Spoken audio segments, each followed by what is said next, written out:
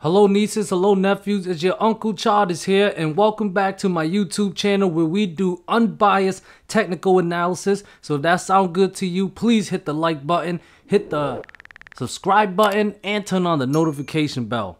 Appreciate it.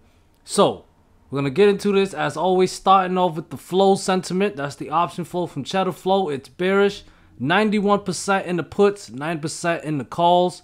Filter for 500k premiums or above. So we're still seeing a lot of big money coming in for out the money puts, millions and $1 million worth for that August 19 expiration date. Okay, so seeing a lot of that still.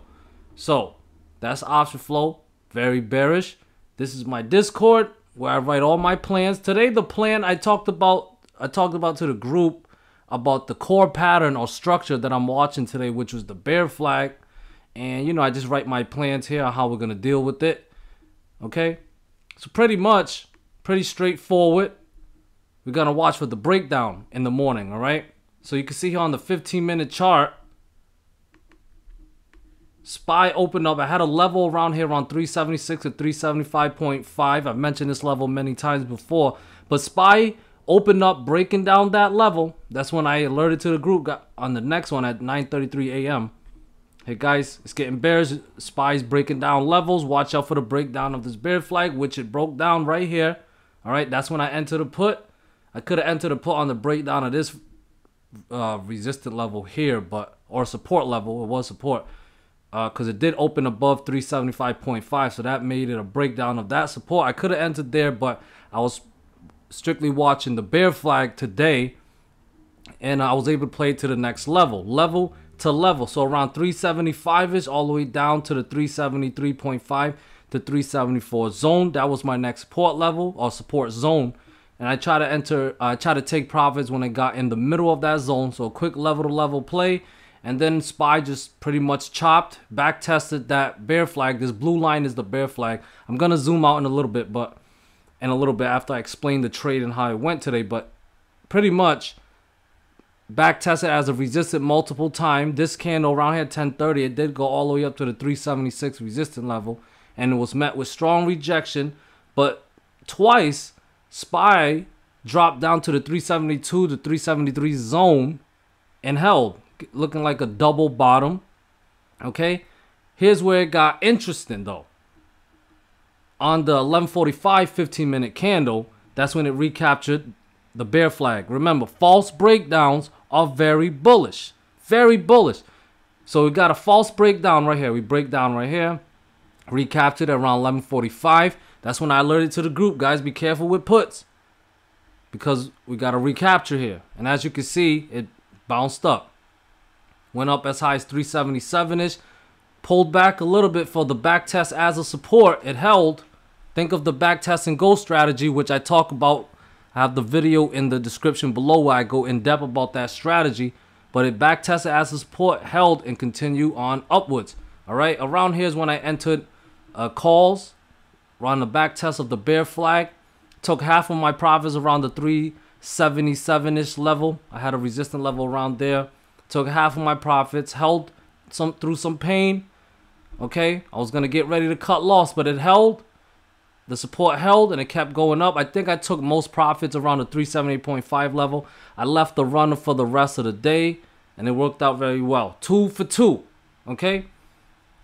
If we look on the daily chart now, here's the bear flag that I was talking to you guys about. You see this bear flag on the daily chart. All right? It recaptured once again the 380 level. That's the level I talked about last week that made me short-term bullish. We recaptured the 380 level because it's based on my 38.2 retracement level. This level right here from March 2020 low to January 2022 high. Okay. So that 380 level was very critical. That orange line that I have right here, that's my 382 level. That's the next resistant level that SPY needs to clear. Okay. You can see in the past that on June 13, June 29th candle, this level has served as both a support and a resistant, mostly resistant. Okay, we need to clear that level to trigger more upside. For me to be bullish, needs to get back below 380. Back below 380, I favor we go back and test the support of the bear flag, okay, which is around 374.2ish. Keep in mind, a bear flag is technically a bearish price pattern. So if this breaks down again, it's possible that that's how I had it before. Sorry. Very possible that we're going to get a hard sell-off to the downside. Okay?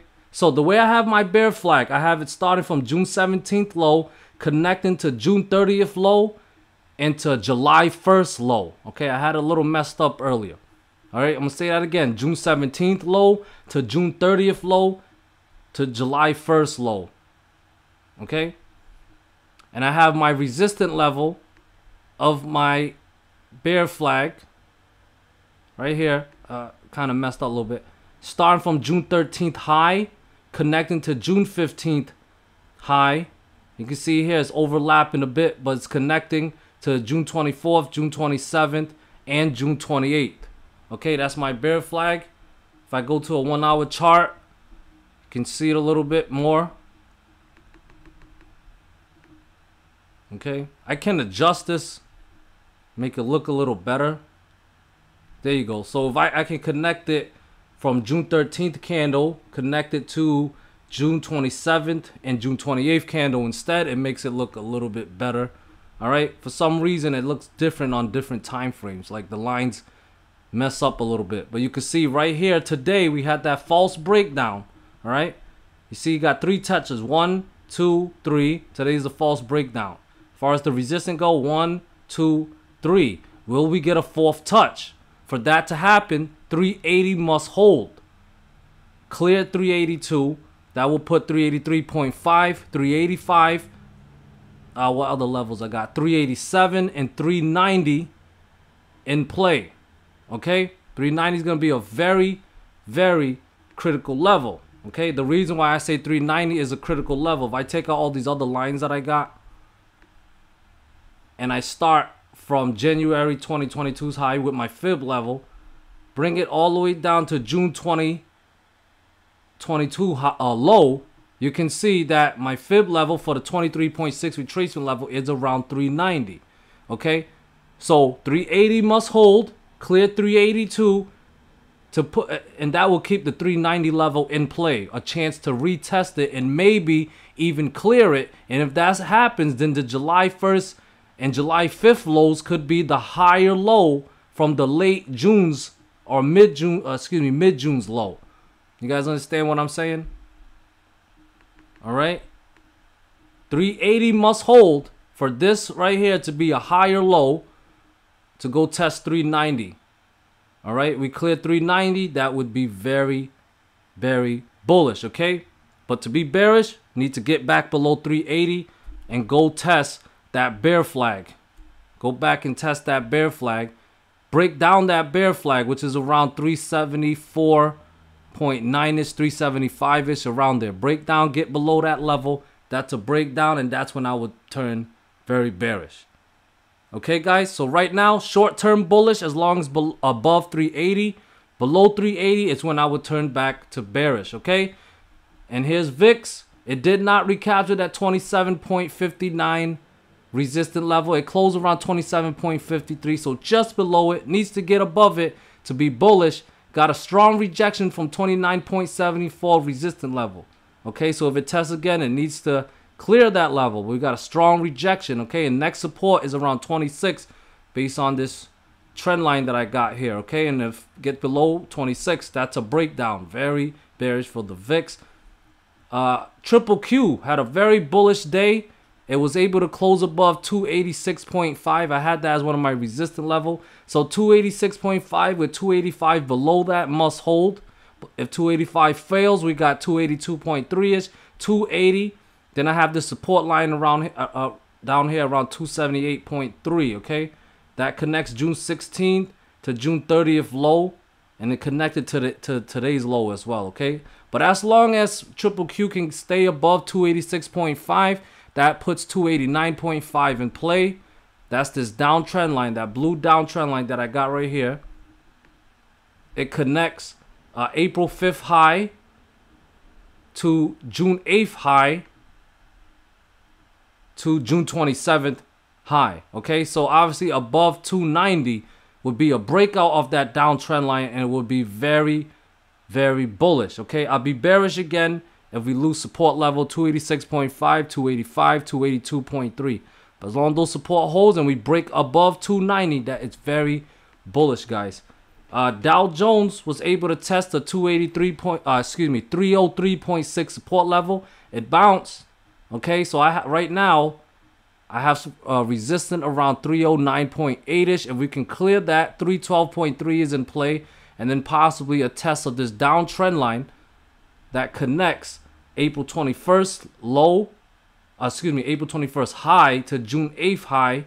Still haven't got a third touch yet, so let's see if we get the third touch. Would be around the 319 resistant level, and if we can clear that, that would be very, very bullish. Okay, I'll switch back to bearish if we lose a 305.5 support and 303.6 support. Okay, IWM, you can see here my fib levels all the way from March 2020 low to November 2021 high, and it recaptured the 50% retracement level at 170. Okay, so as long as 170 holds, 174.3, then 180 is in play. I will turn back to bearish if 170 fails, put in 165.7, 162.8, and 159.8 in play. Okay, pretty straightforward. Tesla closed just below the 700.5 resistant level. If that clears, very bullish. Possibly go back and test the resistance of this triangle pattern that I got, descending triangle, which is around 744, 743-ish. Okay, that's if it clears 705.5. I do have some support around 694.7, 695 zone. If that fails, 680 is back in play. All right, 680 fails, 665, 656.4-ish, then possibly 648 is back in play. I actually tested that level and filled the gap today. All right, big move to the downside with a big move to the upside. Okay, so look for calls above 705. Look for puts if support fails, which is around 694. Okay, guys, so that's what I have for you guys today. Thank you guys so much for watching. I hope you guys found this video helpful. Okay, Uncle Charles' strategy is the same as always. I look for calls when a resistant clears. Messing up today. I look for calls when a resistant clears, and I look for puts when a support fails. All right, so that's all I have for you guys. Thank you guys. Peace.